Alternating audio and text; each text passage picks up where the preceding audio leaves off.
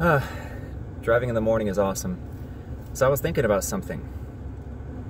The severe lack of empathy and lack of believability. Follow me on something. So, I grew up middle class-ish.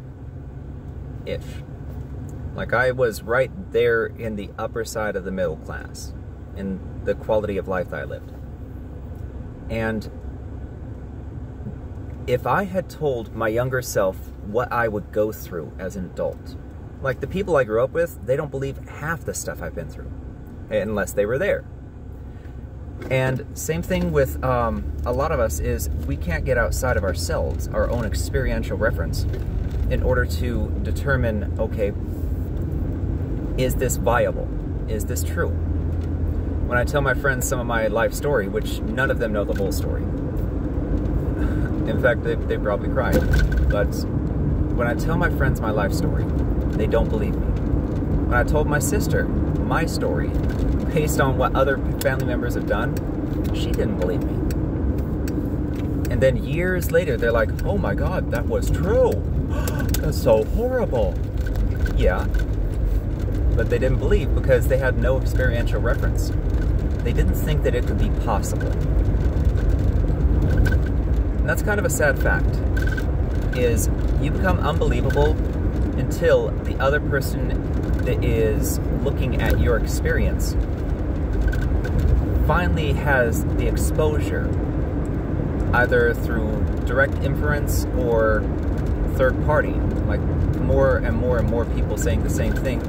But it always has to be somebody they can relate to, somebody that they trust. Because if you don't have that, then what ends up happening is it becomes unrelatable. That's why millionaires, billionaires, and all of that, they are disconnected horribly. And there's not much you can really do about it, because they will never have some of the traumas that non-millionaires and billionaires have. Because keep in mind, most of the millionaire and billionaires out there right now are second or third generation. They're accumulated growth. That's why until you reach beyond the third generation of wealth, you're still new money. It's a unique thing to look at. Because, for example, Black Lives Matter, right? We have no experiential reference for some of the traumas that they go through. And so we blow it off as, well, it's not that bad. Jesus. Same thing with a homeless person. Get a job! That's easy to say until you are homeless. And then finding a job is extraordinarily difficult. And when I say extraordinarily, I mean extraordinarily. It's ridiculous. But at the same time, we like to look down on other people, which is why we don't help the homeless as much as we could. We like to look at them. It's why some people, like, I'm not going to use the other side of the tracks because the etymology is wrong for this situation, but it's the reason why some of us have heard those stories about how some families want to be on this side just to show off their wealth, like just on the border, so that the poor people can see them. There are people like that. And I mean, it's more a matter of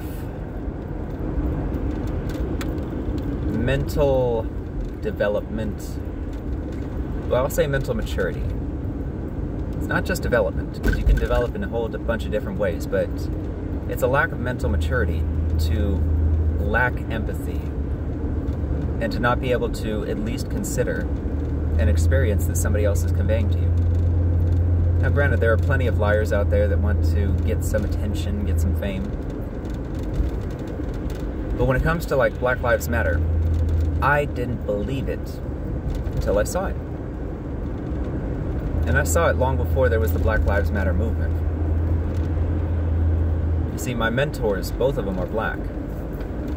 And when you have black friends and black girlfriends growing up, you get a different exposure I mean, it's a funny thing to be pulled over for driving with a black girlfriend and being told you better watch the company you keep.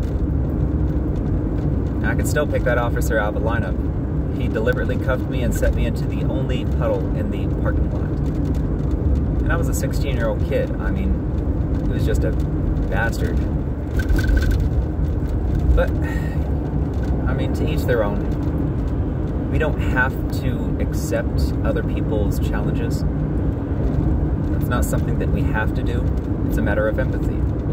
And most of us don't want to spend the mental energy. It's more convenient to say Black lives don't matter, or to ignore them and say, no, this is what I believe, and look, there's proof. Because now we're validating our perspective and our belief system. And our values are determined by our belief systems. What do we believe? Like, you can see news, but now apparently we have fake news. And the journalistic standards that applied of yesterday don't apply anymore. Now, there are ways to work around them. Don't get me wrong. If you want to work around, find the loopholes, I mean, just look at Fox News. They do it left, right, up, and down. And solely from the front of, okay, I can say it this way and still be legally compliant as a journalist or as a commentator. I mean, I'm pretty convinced that that's why they have Fox and Friends.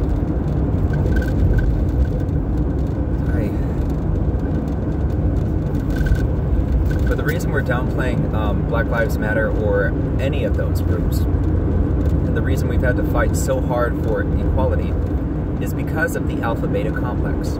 It still exists. It's a part of us. It's ingrained into our genetics. Some of us are alphas, most of us are betas. And I happen to be omega, which means I'm mostly indifferent. You know what I mean? But to each their own. Oh no, you're gonna make me go around freaking maps. This is what happens when you're making videos while you're driving. But it's more a matter of mental fortitude. Because if you go to another country like Japan, it's high context and a much higher level of education. There's so much more that rides on education in Japan. And they, even though they can't relate to some experiences, they will listen. They will say, wow, that is horrible. But, you know, it is what it is. Fuck. You know, I can't even say that phrase without thinking of Trump anymore. Damn shame. See, I've got empathy for the people that died during this pandemic. It's a sad deal. A genuinely sad deal.